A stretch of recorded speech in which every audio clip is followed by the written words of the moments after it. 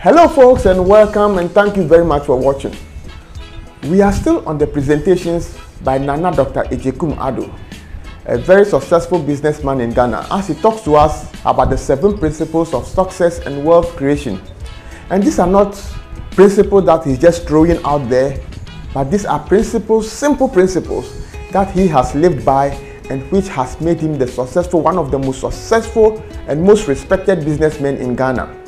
He started with the principles of honesty and reliability, hard work, don't spend it all, and now we are on principle number 4, invest it. What are we to invest and how are we to invest it? Let's go and listen to him. But before we do that, I just want to encourage you to subscribe to this channel. Subscription won't cost you anything, it is free.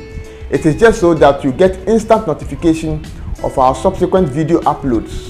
We have a lot of insightful and helpful videos, and we want to notify you immediately we load up any video. So just click on the red subscription button below, click on the notification bell, select all, and that's it. You are done. You will get instant notification of all our subsequent video uploads. So now let's go and listen to Dr. Agyekum as he tells us what to invest and how to invest it. Thank you very much.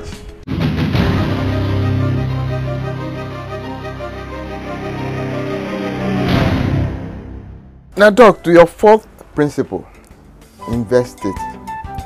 Now, which will you advise? Putting all your investments in one product, or putting all your eggs in one basket, or diversifying your investment? Well, invest in what you know best. Start from the known to the unknown.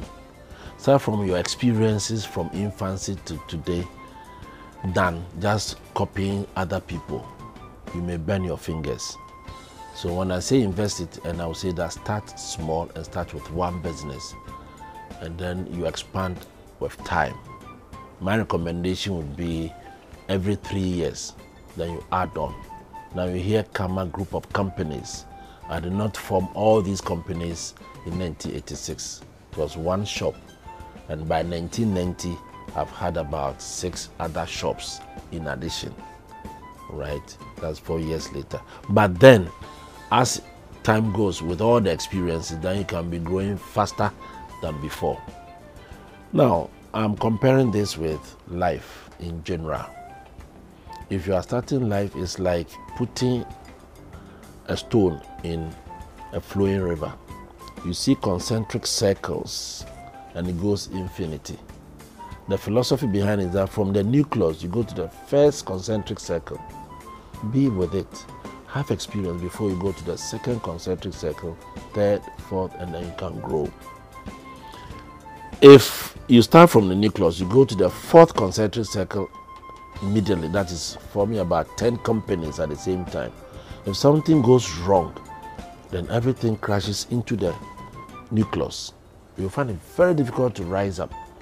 Now, if you have a small one within the first concentric circle and you fall down, getting up will be easier than going to the 4th concentric circle.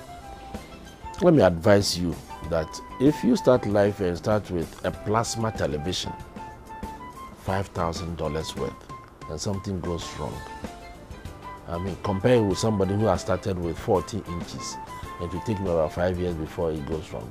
And if it goes wrong, the repair cost will be so small that he can easily do it the same day. And it will take you 2 weeks. Sometimes they say they have to import the part. So for nearly 3 months, you have no television.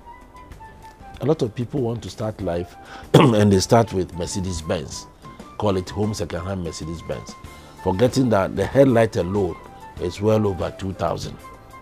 So investment is something that you do with what you know best, what you can do easily, and start small and grow with it as the business grows.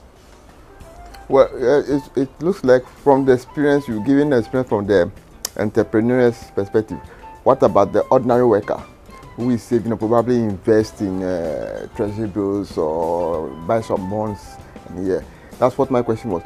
Is it advisable that I put the little money I have into, let's say, treasury bills alone, or I should put a little bit in treasury bills, a little bit in bonds, a little bit in whatever. If you're a civil servant or monthly paid worker, then you are organizing your life according to the book. And what I mean is that you are just depend upon your savings every month.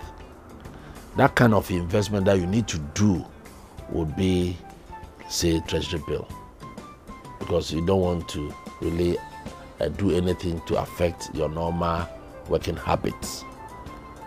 Again, if you want to go by my principle of investment, then you can do something that one of your relatives can take up and do on your behalf. In that case, you've got to invest it in that person, and that is when that person has proved to you to be a reliable person and hard-working person, and he also has the savings culture that you monitor. Then you, the civil servant, can do that kind of investment. You can only grow in that business after some period according to my principle. So you can do your treasury bill savings, all right, and you can also open up a hairdresser salon, or you can also go into restaurant business, even though you are a civil servant, even though you are a pastor, even though you are a headmaster or a politician. Do some investment and do something that you know best. You can easily monitor, and you can also check, and you can also direct, so that you don't need to really do it yourself. Somebody else will do it on your behalf, and that is investment. It looks to me from your answers that you would prefer that if you can, invest it in a business. Am I right? Yes, than in the bank, because you get more anyway. If I invest in my business, I make more money than if I give it to the bank. And the bank will use my money also to trade to make more for themselves, not for you. For you, they have discussed with you how much they can give you anyway. 13% after 90 days, or 20-something% after 1 year, or 91 days, or whatever. If you can do it yourself, oh, I tell you, you make more. You make more.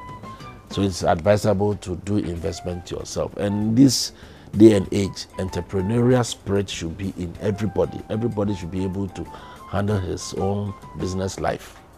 So right from the word go, especially from JSS, we should start teaching entrepreneurial skills so that you know what to do. So that even if you are a civil servant, you are entrepreneurial inclined, and then you know what to do at any point in time. I, Nana Dr.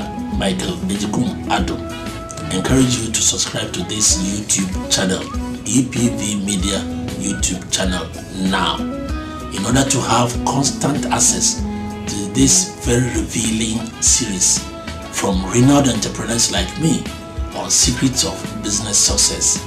Please subscribe now.